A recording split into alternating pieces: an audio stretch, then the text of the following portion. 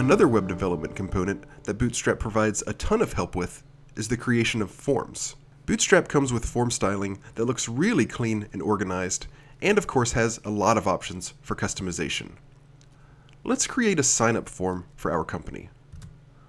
First, let's pull up our index.html file that we've been working with, and we'll add a link to our nav bar where people can access our sign-up form. So why don't we put this as the last link on the form after our about link here in our unordered list. You can copy that and paste it, and then replace about with sign up. And we'll go ahead and create another page for this.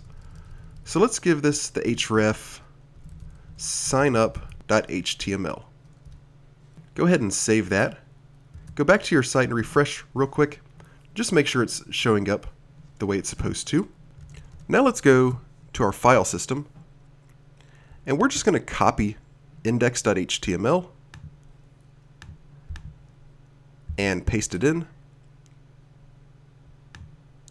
and we're going to rename it signup.html.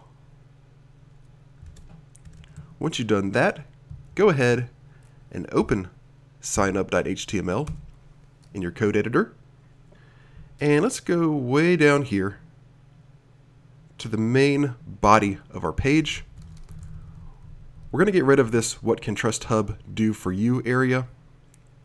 We're going to keep the sidebar within this row and within this div. Let's get rid of this h2 header and this paragraph, and that should be all we need to remove. Go ahead and save that. Then go up here,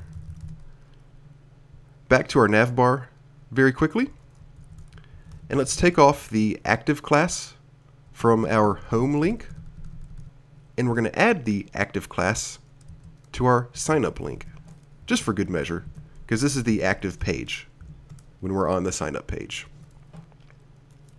Save that, go back to your site one more time, refresh. Now click on sign up, and you should be taken to your sign up page, which currently has a big empty block in the middle, and sign up should be active. Once you have all this squared away, we'll start creating our form. So to create a basic Bootstrap form, we're going to start off with the form tag. We'll go ahead and go down here and close that. And for your forms in Bootstrap, each field of your form needs to be contained in a div with the class form-group. And we'll go ahead and go and close that div down here. And again, for a basic Bootstrap form, this form group div is going to contain two elements, your label and your input. We can go ahead and just put some empty ones here. Label and input, which you don't have to close, or rather it closes itself. And now we'll start expanding on this. So this first label, let's say we want this to be for our username that we're creating. We're going to start this off with the for property equals, and let's go with form username in camel case. And then for the actual label itself, we'll do create a username. Now for the input, we're going to do type. This is simply going to be a text field. So type equals text. And every input on your Bootstrap form needs to have the class form-control. So we'll remember that. Then you need to give it an ID that matches the for property that we provided in the label. So in this case, that's going to be form username. And optionally, we can have placeholder text. We'll just use username here. So here's our first field. Let's go create another one. We'll put a space in between the divs to keep it readable. Div class equals, once again, form group. I'm going to close this so I don't forget. Label.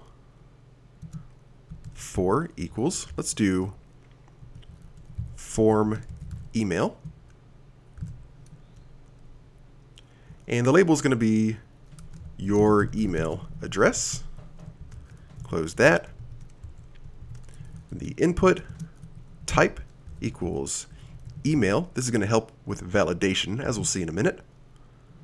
Class, as we discussed earlier, it needs to be form control, or it needs to at least contain form control. That needs to be at least one of the classes. An ID to match our for property, form email. And our placeholder text, we'll just use email. Note that the IDs we're providing here, form username, form email, these are not provided by Bootstrap. These are sort of arbitrary. We can put whatever we want here. We just need to make sure that the ID for our input matches the for property on our label. Let's do one more field. Div, and I'm going to go ahead and close it because I tend to forget to do that. The div needs the class form group and label. For equals, we'll do form camel case password. And for the text here, we'll do create a password. Close our label tag. And for our input tag, we're going to do type equals password, so we get the little dots when we type it in, and not plain text that anybody can read over our shoulder. Class equals, you guessed it, form control, ID to match our for property, form password, and we're not going to worry about any placeholder text on this one. Close that, make sure you've got your closing div here. And one final thing before our form is complete, we need a button. So open the button tag, type equals submit, and we need to give our buttons the class btn. We're also going to provide btn-default. This btn default, we have a couple of options on what we can use here. We're going to use default this time. What you use here mainly pertains to the color of the button. We'll talk about this a little bit more later, but for now we're just going to use button default. Close that, then we need the button text. Let's go with sign me up. And then close our button tag. Make sure you have your closing form tag, and I'll go ahead and remove this extra line here. Save your file. Go back, make sure you're on your sign up page, refresh, and it should look like this. Look how we have a nice, neatly laid out form. Here's our placeholder text. Here's our label. We can type in our name. Now watch this. I'm going to give it a junk email address. That isn't even an email address. There's no @ symbol, no dot anything. When we type in our password, it shows up all in dots. If I click sign me up right now, I get a little pop-up saying that I'm providing an invalid email address, and it gives me a little help as to exactly what's wrong. When that goes away, I can also hover over it, and I get a little pop-up this way as well.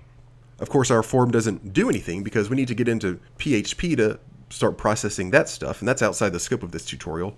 But for the front end, this is how you create a basic Bootstrap form.